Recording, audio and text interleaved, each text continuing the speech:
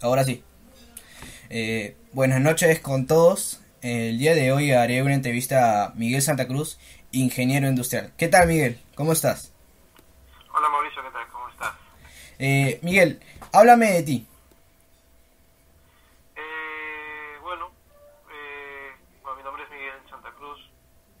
Actualmente vivo en Melbourne, Australia. Tengo 31 años. De profesión soy ingeniero industrial en Perú. Me mudé acá el 1 de enero de este año, o sea, 2020. En mis tiempos libres me gusta mucho montar bicicleta. De hecho, en Perú lo hacía para moverme por el tráfico. Acá en Melbourne lo estoy haciendo más a diario porque hay rutas más seguras. Comencé con 4 kilómetros y ahora estoy más o menos montando entre 30 y 32 kilómetros cada 2 3 días. O sea, ¿te gusta hacer ciclismo? Sí, me gusta hacer bastante ciclismo. Me ayuda Sol. a relajar, me ayuda a pensar y a la vez también me ayuda en el tema de salud. Ok. Comenzaremos con la primera pregunta.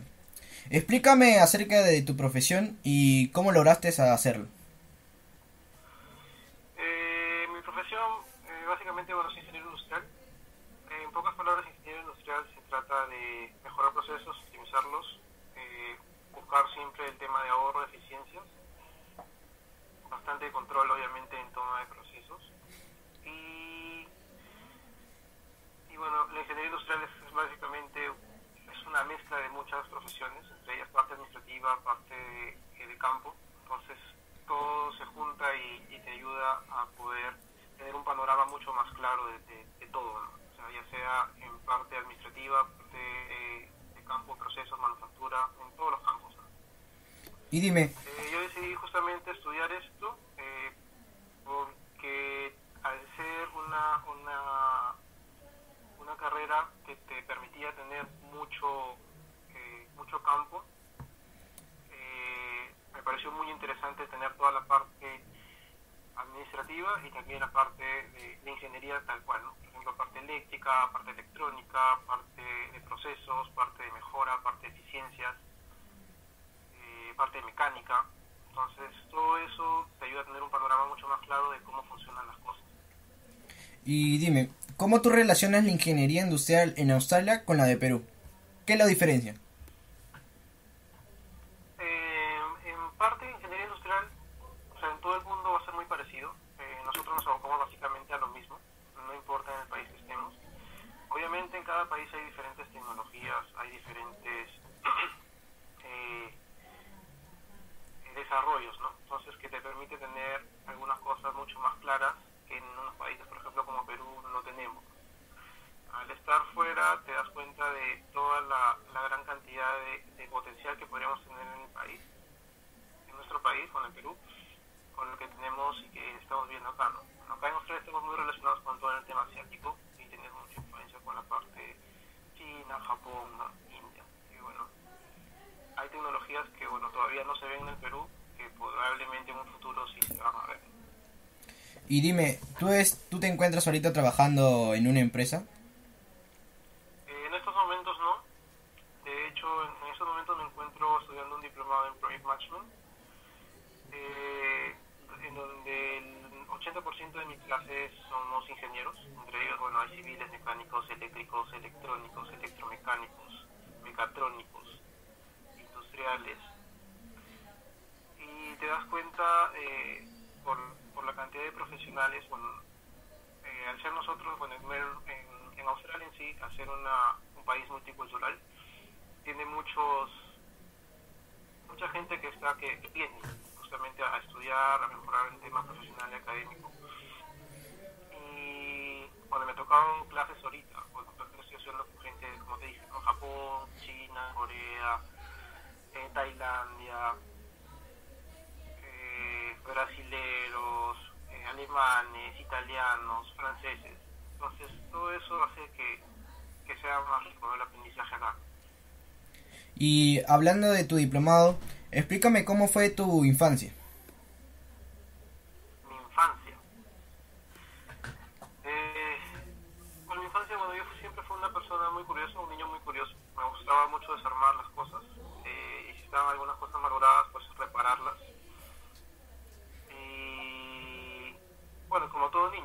bastante el tema de la pelota, el fútbol básicamente, estar un poco en la calle con los amigos, el tema social. Yo creo que una infancia bastante regular, bastante promedio con respecto a todo el resto, pero básicamente yo creo que desde la infancia me gustó mucho el tema de reparar cosas y fue creo que lo que determinó o me ayudó a mí a definir que quería estudiar alguna ingeniería. Y dime, ¿qué, qué diferencia la ingeniería industrial con otras ingenierías? ¿Qué diferencia ingeniería industrial con otras ingenierías? Como te comenté al inicio, ¿no? Nosotros en ingeniería industrial tenemos una capacitación en básicamente muchas otras ingenierías, ¿no? O sea, nosotros tenemos parte de alimentos, que sería relacionada bastante a la parte de ingeniería química. Tenemos bastante parte mecánica que tiene que ver con todo lo que es mejora de procesos, ¿no? O sea, mantenimiento y todo eso lo vemos en parte con ingeniería mecánica. Ingeniería eléctrica, bueno, con todo el tema de motores, automatización y todo eso está relacionado también con electrónica. Entonces, también llevamos cursos de ese tipo, bueno, que llevan también control de procesos. En civil no entramos mucho, pero llevamos cursos de estructura que también va ligado a ingeniería mecánica. Entonces, también un tema estructural para poder desarrollar o diseñar equipos de mejora también te ayuda a todos esos conceptos, ¿no? Entonces, como te dije, ingeniería industrial abarca muchas otras partes de ingeniería, si bien es cierto no es tan profundo, pero tenemos un concepto general para poder tomar decisiones y poder, si bien es cierto nosotros de repente no poder solucionarlo inmediatamente, ir sobre las personas que realmente podrían ayudarnos a mejorar algún tipo de proceso, ¿no? Ok. ¿Cuál ha sido tu mayor logro en esta profesión que es la ingeniería industrial? Mi mayor logro, bueno, básicamente, al ser ingeniería, básicamente no va a ser una carrera fácil, va a ser bastante retadora y bastante rica. Yo creo que uno de las cosas que que he ganado en todo este tiempo es bastante experiencia. Al ser ingeniero industrial me permitió estar en todo tipo de empresas. Desde Luz del Sur en tema de servicios y de parte eléctrica. Luego en tema de proyectos, bueno, estuve un tiempo también en bancos viendo proyectos de todo tipo. Luego pasé a otras industrias como son por ejemplo agronomía, una empresa familiar, bueno, básicamente mis padres, luego telecomunicaciones, luego una automotriz. Entonces, si te das cuenta, he estado en diferentes tipos de campos y sectores, básicamente, haciendo diferentes tipos de trabajo, no solamente parte de, ¿cómo es que se puede llamar customer service al inicio? Luego la parte ya más de campo, que es parte de manufactura, en barcos en ese caso, luego la parte de supply chain management, que era el tema de agronomía. En la parte de agronomía estoy en parte de supply chain, o pasé un poco también a parte de finanzas en esa misma empresa, luego a telecomunicaciones, el tema de mejora de procesos y control de fraude, si se puede llamar, y luego en la parte de automotriz, que sí llevé un poco más de todo, ¿no? Parte administrativa, financiera, parte de seguros, parte de supply chain management y mejor procesos en general. Entonces, si te das cuenta, creo que ingeniería industrial fue lo que me ayudó a tener todo este tipo de conceptos para poder desarrollarme en cualquier tipo de campo. Y dime, ¿qué tú recomiendas para ser un buen ingeniero industrial? Aparte de que hayas terminado tu secundaria y ya tengas en específico qué quieres estudiar de grande. Yo creo que es bastante motivación. Básicamente hay cursos obviamente que son más difíciles, más fáciles, pero siempre la motivación es algo elemental. Lo que tú quieres lograr hacer, lo que tú te visualizas en bastante tiempo. Obviamente la situación no es fácil, bueno, el mercado cada vez es más competitivo y justamente ahí viene el tema de motivación, ¿no? De estar siempre atento, a querer querer aprender cosas nuevas, ser resiliente, tratar siempre de juntarte con las personas que crees que te pueden ayudar, no solamente en temas de amistades, sino también, bueno, en lo profesional ya te vas a dar cuenta más adelante que pudiendo tener buenos coaches o buenos jefes te va a ayudar a poder alinearte mejor, tener una mejor toma de decisiones y no solamente enfocado a un tema, ¿no? Sino un poco más general, viendo todo lo que puede involucrar una sola decisión. Claro. ¿Por qué tan pocas personas definen objetivos profesionales?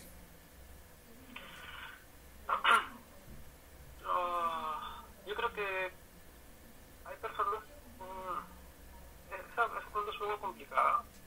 Yo creo que las personas en general sí definen objetivos, de repente no a tan largo plazo, pero finalmente son objetivos que, si bien es cierto, tú no los apuntas, pero los tienes en la cabeza, ¿no? O sea, el día a día uno se levanta y siempre tiene algún objetivo o algo por lo cual vivir. Entonces yo creo que o sea, las personas sí tienen un objetivo, pero no los tienen muy claros, ¿no? O a veces de repente por ahí se desvían porque no saben cómo llegar a ese objetivo. Entonces yo creo que básicamente siempre es definir un plan y visualizarte algún tiempo posterior qué es lo que quieres lograr, llegar a ese tiempo, decir llegué, no llegué, por qué no llegué, y definir otra meta y otro objetivo más retador para ti, ¿no? Y sácame de una duda. ¿La ingeniería industrial lleva la capacidad y la interacción con la computación? Vamos bastante ligados. De hecho, hay bastantes cursos de sistemas que nosotros llevamos. Como ingeniero industrial, básicamente el día a día es como una computadora al costado. En mi caso, bueno, yo cuando estuve estudiando, llevé lenguaje de programación. En ese caso me acuerdo que fue Eclipse en aquella vez. Que es el lenguaje Java, básicamente. Y sí, o sea, vamos muy ligados al tema de sistemas, ¿no? Inclusive hay algunas universidades que combinan ingeniería industrial con sistemas en una sola carrera. Entonces, como sistemas y como ingeniería industrial, bueno, ya estamos muy ligados, ¿no? Estamos muy juntos para definir uno, como ingeniero industrial, qué necesitamos, y en la parte de sistemas para saber cómo hacerlo, o qué herramienta usar para poder hacerlo. Ok. Se sabe que tú te encuentras ahorita ubicado en Australia y es necesario el inglés. ¿Cómo influye de un país donde se habla el español e irte a hablar inglés? ¿Necesitaste aprender más o ya sabías? Cuando yo estudié inglés, cuando estaba todavía en el colegio, de hecho terminé el inglés en el IBNA cuando terminé el colegio, no, un año antes que terminé el colegio, en cuarto de secundaria. Obviamente, al ser un poco joven, no, si bien es cierto, tenía los conceptos fundamentales del idioma, y al no practicarlo obviamente hace que el oído no esté muy fino, la lengua no esté tan, que se puede decir, tan dispuesta, ¿no? al tema del idioma. Entonces, para mí no fue muy difícil adaptarme acá, porque creo al tener el idioma un poco joven me ayudó, como que todo el conocimiento lo tengo en la cabeza, pero claro, es un poco difícil que vayan apareciendo algunas ideas y que lo puedas explicar en otro idioma, ¿no? Entonces, bueno, básicamente sí, vine y obviamente hay un choque cultural. Acá en Australia el inglés es de bastante influencia británica, yo llevé un inglés americano. Y bueno, en Australia el inglés, a pesar de que es con mucha influencia británica, tiene algunas contracciones, algunas formas de hablar diferentes que juntan mucho las palabras. Tienen, que le llaman los slams, que son, que se puede llamar,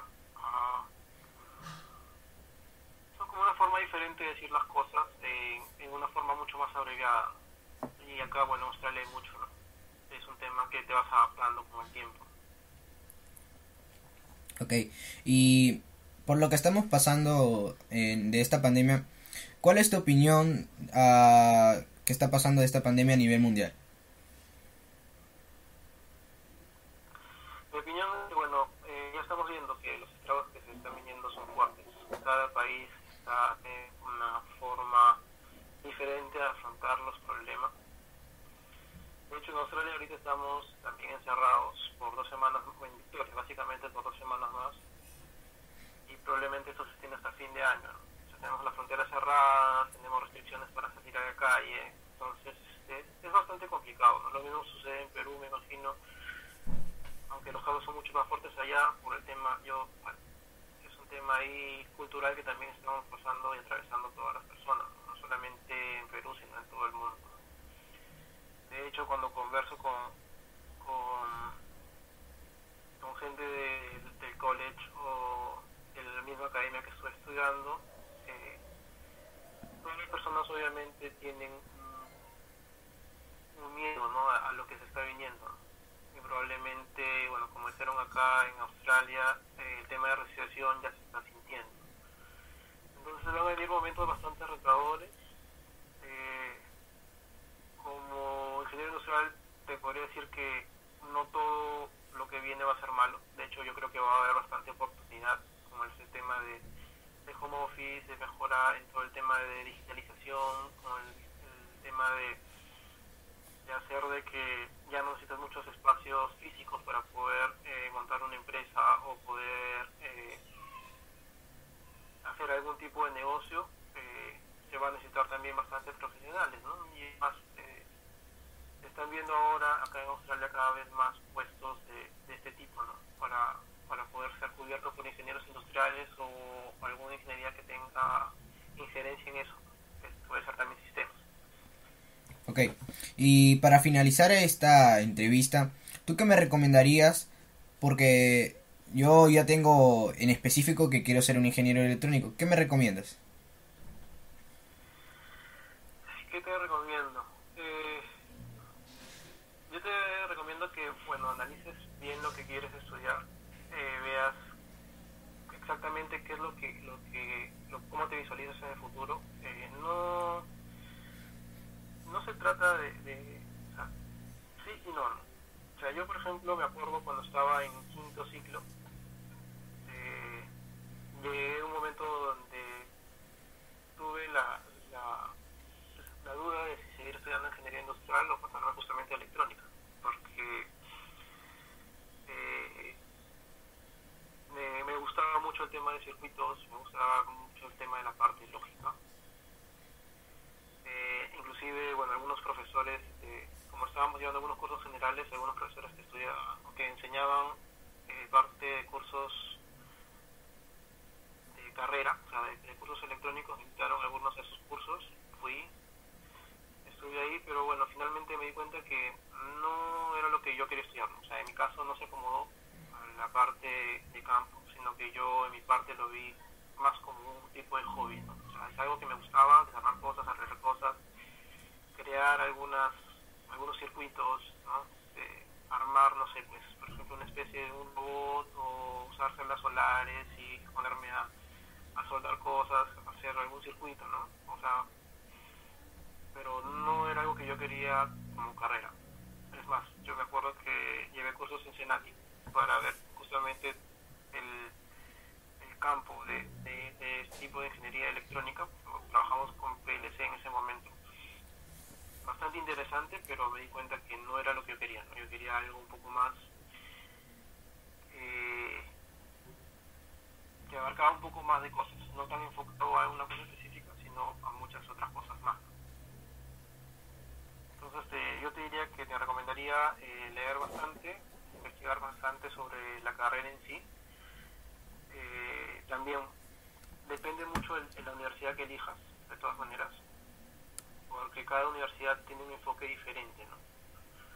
En mi caso, en mi universidad, el enfoque era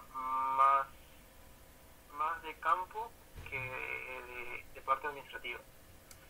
Pero ya cuando tú vas creciendo, obviamente ya vas equiparando y vas viendo en qué parte te metes mejor, ¿no? O sea, en cuál te va mejor. Y me imagino que lo mismo sucede con la electrónica, ¿no? O sea, me imagino que En algunas universidades se enfocan un poco más al tema de control, otro al tema de desarrollo, otro al tema de telecomunicaciones. Entonces todo eso puede variar en función de lo que tú necesites. Ok. Bueno, finalizo esta entrevista. Gracias, Miguel, por ofrecerme dicha entrevista. Hasta luego.